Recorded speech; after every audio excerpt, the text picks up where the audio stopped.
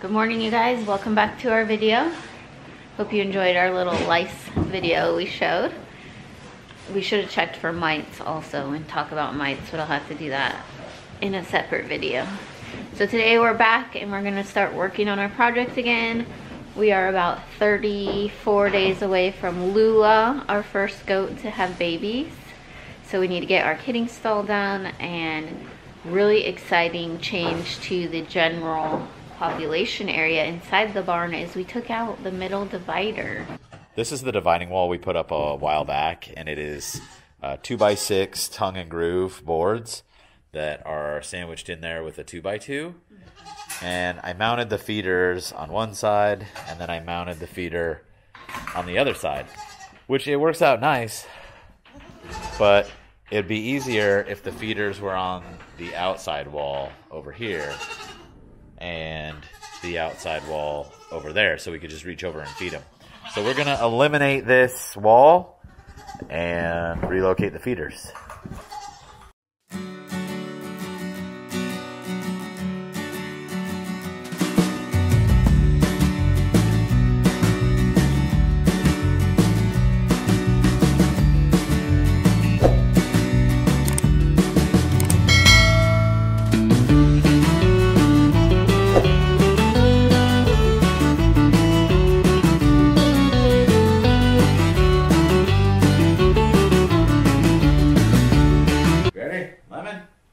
Okay, we got one feeder moved.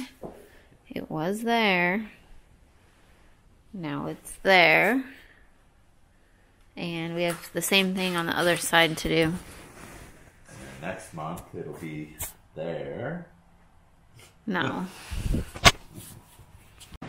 So now there's one big space for the goats, and I'm in here cleaning right now, and then I'll show you how it is. They seem to really enjoy it. So I'm cleaning right now and everyone's eating, but it's big in here.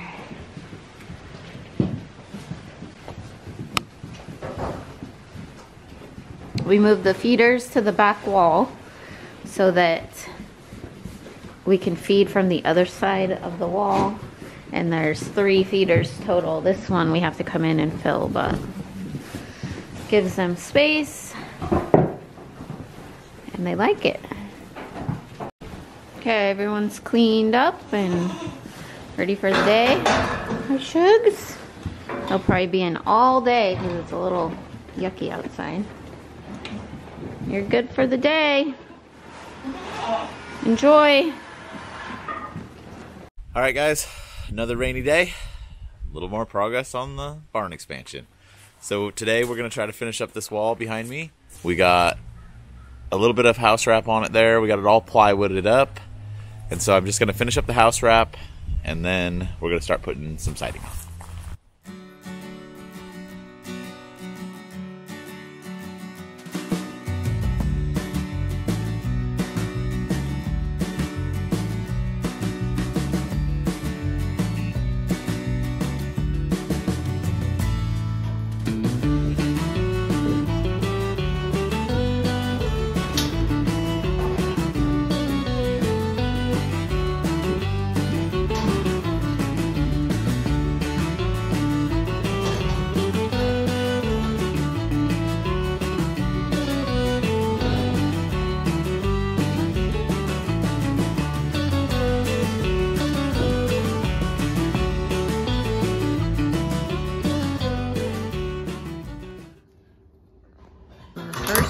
Do is Lula right here, the black goat, and oh, Gertie,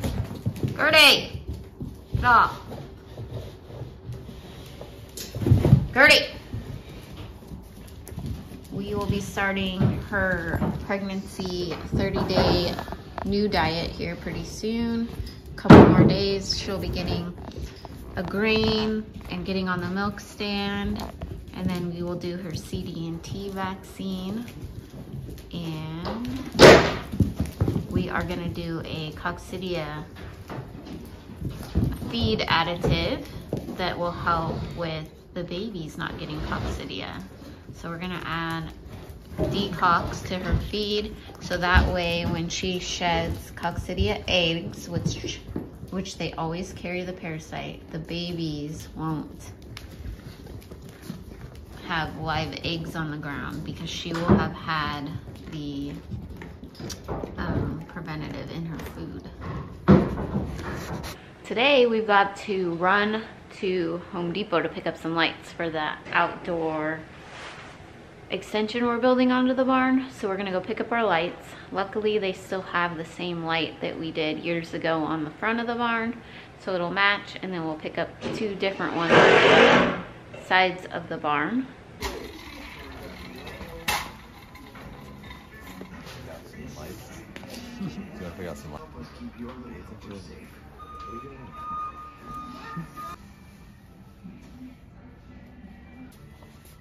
These look kind of like the inside ones, kind of like the ones we have on the inside of the barn too.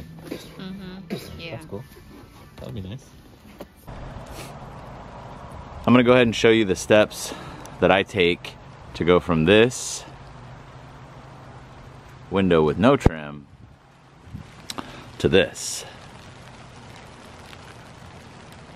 It's actually really easy. I seen this a long time ago. I think I seen it on YouTube or something.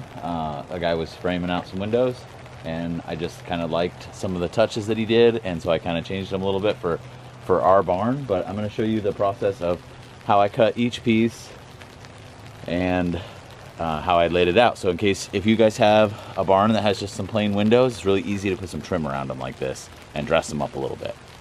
So these are 1x4 cedar boards, which are going to measure, they call them a 1x4, but they're going to measure 3/4 of an inch by 3.5 on the face.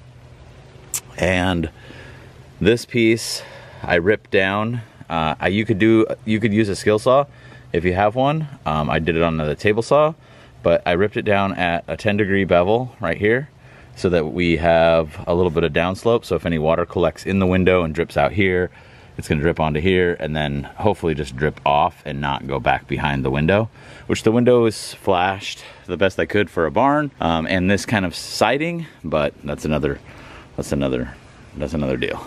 But so then underneath, you just take a 1x4, put it underneath at the same distance that this is gonna be. I like to leave this out a little bit just because I think it looks cool. And then I just do the same up above. And you could always put a little topper. If you didn't have an eave, you could put a little topper on the top, kind of like I did like that. This is just a little topper. There's not a lot of shelter on this door, so I thought I would dress that up a little bit and just put a little topper on there. You can see I did that on our upper windows up there, and the door has a little top shelf there, because those windows aren't really flashed, or those doors aren't flashed at all. They're just, you know, it's just a barn. I also did one along the top of our sliding rail up there. I kind of boxed it in just so it looked a little cleaner. But yeah, so you could always put a little topper on there if you wanted to. I didn't put a topper on that window just because, honestly, I didn't buy enough materials. So, so save yourself a couple bucks and don't do a topper. But let's go back to the window that I have to do, and I'll show you piece by piece how I put it together. Again, I'm going to reference this. I'm not a professional builder. I'd like to do stuff in my spare time. I hope you get some tips and tricks out of this video. And just remember that I'm not a professional and nobody's paying me to do this. I wish they were, but nobody's paying me. All right, so the first thing we're going to do is we've got all our pieces cut. We're going to put our side pieces that I cut at a small 10-degree bevel on the bottom and pre-measured. I measured the same off the other window. So we're gonna put those up here like that, and just put a little mark on the side. And that's how I'm gonna know how far to put this edge piece. We're gonna overhang about 1.5 inches. So we'll put a little 1.5 inch mark there. That's gonna be the edge of my beveled piece right there. So I'm gonna fasten this, I'm gonna kind of toenail this in, and then this board is gonna get nailed up like that.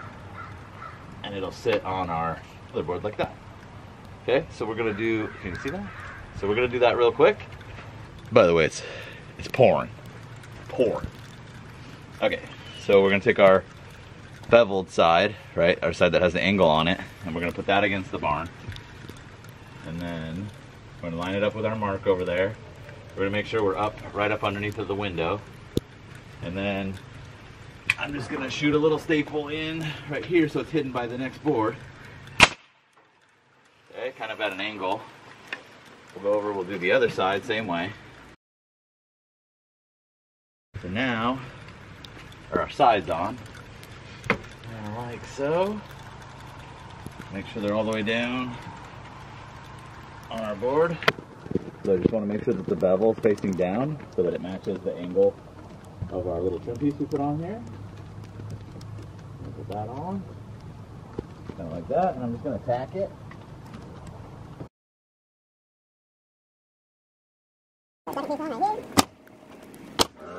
We'll do our bottom piece.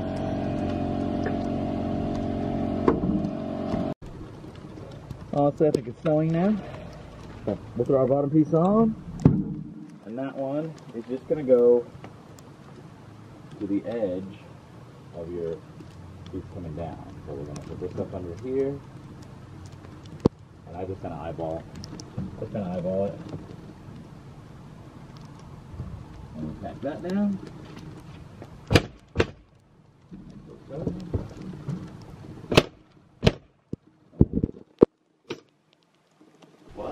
What are you doing? What do you mean? Shed some light on this situation. You're not gonna get on that ladder like that, are you? Yeah. Why not? Oh my god.